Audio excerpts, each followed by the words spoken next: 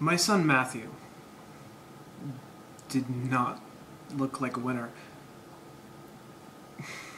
He was rather uncoordinated, and he wore braces from the age of 13 until the day he died.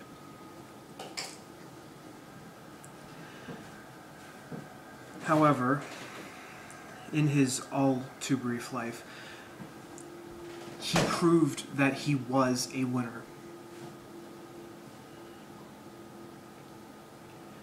On October 6, 1998, my son tried to show the world that he could win again. On October 12th, 1998, my firstborn son and my hero lost. On October 12th, 1998, my firstborn son and my hero died 50 days before his 22nd birthday.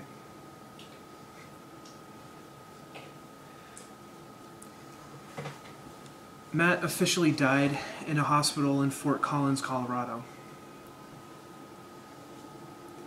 He actually died on the outskirts of Laramie, tied to a fence. You, Mr. McKinney, with your friend Mr. Henderson, left him there by himself.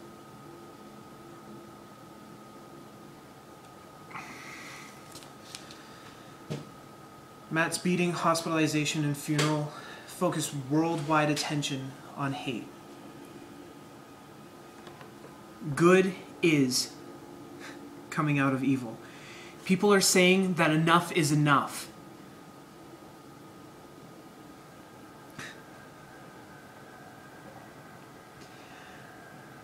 I miss my son. But I am proud to be able to say that he is my son.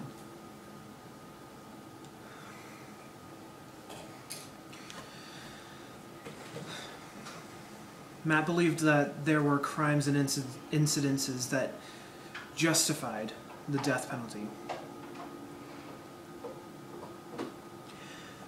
I too believe in the death penalty. I would like nothing better than to see you die, Mr. McKinney. However, this is the time to begin the healing process. To show mercy to someone who refused to show mercy. Mr. McKinney, I'm going to grant you life. As hard as it is for me to do so, because of Matthew.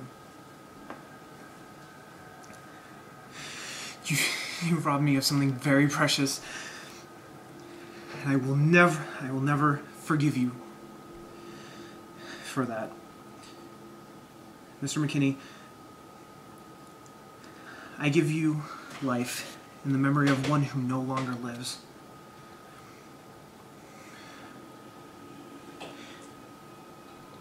May you live a long life, and may you thank Matthew every day for it.